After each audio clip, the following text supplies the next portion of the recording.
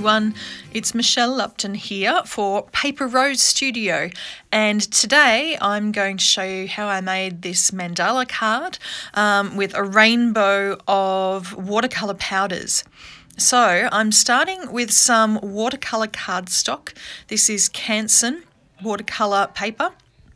And I am using the beautiful Mandala clear stamp from Paper Rose, which is a gorgeous detailed stamp. And I'm just lining it up with the edge of the cardstock, which really didn't matter that much because later on I'm going to cut it down just a teeny tiny bit.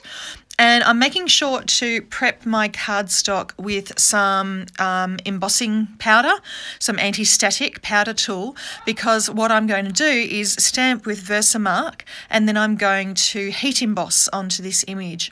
So I don't want any of the embossing powder to stick where I don't want it to. And it's quite often actually sticks where you've left fingerprints on the cardstock. So I'm actually stamping it twice because I'm using watercolour paper, and this watercolour paper from Canson has a little bit of texture to it. Not a heap, but a little bit. So I wanted to make sure that I got that clear sticky ink into all the nooks and crevices on that cardstock.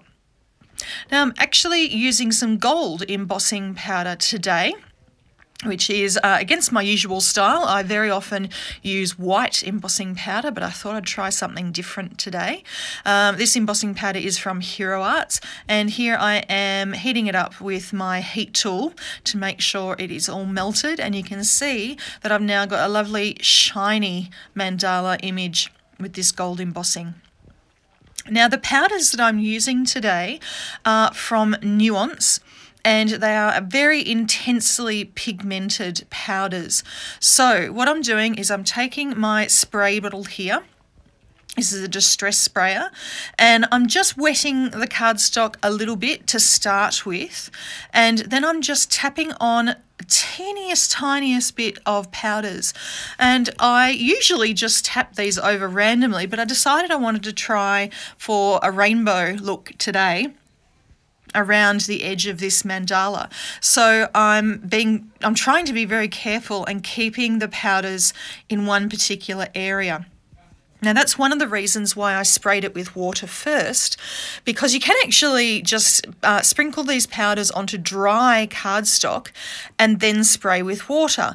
But I have actually found that when you do that, you're more likely to get the powders scattering onto your cardstock when you spray with the water.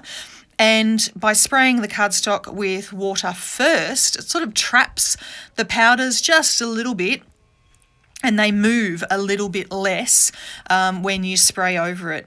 Now you can see what I'm doing now. I'm using just a baby wipe, and I'm trying to remove some of the very intense colour. So quite often with these powders you do get like a little granule of the pigment powder that is really intense. And some people like that look, that's perfectly fine, but I just wanted it to be a little bit more even in colour, and I wanted to get rid of those very intense bits. Now I've dried it mostly now, and I'm just going over to get rid of a little bit more of the colour. I thought the red and the green were just a little bit too intense for my liking.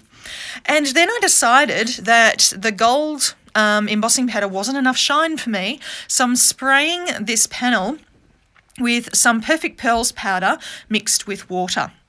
I've just got that in a Perfect Pearls Mists spray bottle, which I really need to replace because the plunger on it is broken.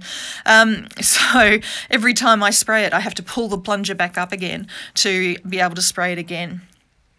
All right, so I decided with this panel that I wanted it to have a really narrow black mat around it.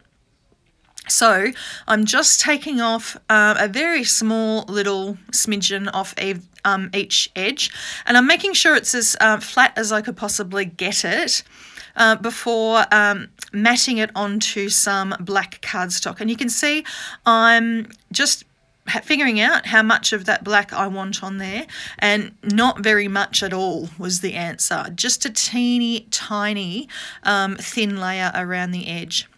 So I'm adding some tape runner to the back of my watercolour panel, and because the watercolour panel did warp a fair bit by all the addition of that water being sprayed onto it, I made sure that I used plenty of adhesive to hold it nice and flat against that mat.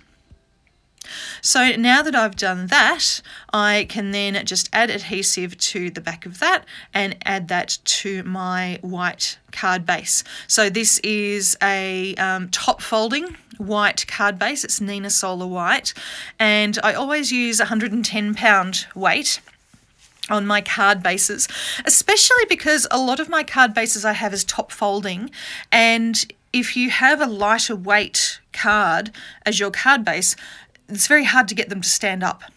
So heavier weight is good. All right, so for the sentiment, I'm using this Hello Chunky double layered die, which is really cool because I can actually put 2 mats underneath the hello. I decided to cut the hello out of some gold mirror cardstock, and I'm just cutting the one layer from white and one layer from black for the mats.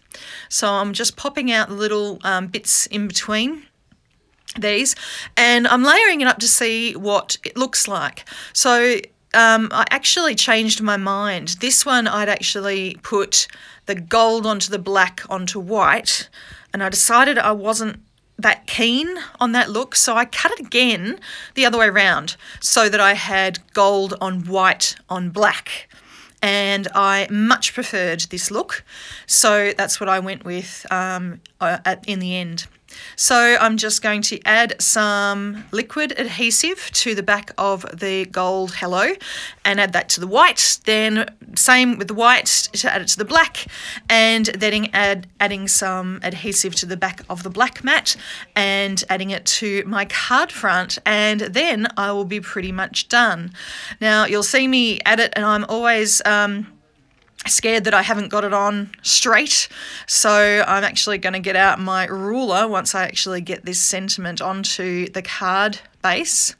And I did actually play around with putting another stamped sentiment underneath it, but I thought that that was enough, and I decided I was done. All right, so I'm just going to give you a little bit of a close-up view so you can see the shimmer and the shine and all that lovely colour. Thank you very much for watching, and I'll see you all next time. Thanks, bye.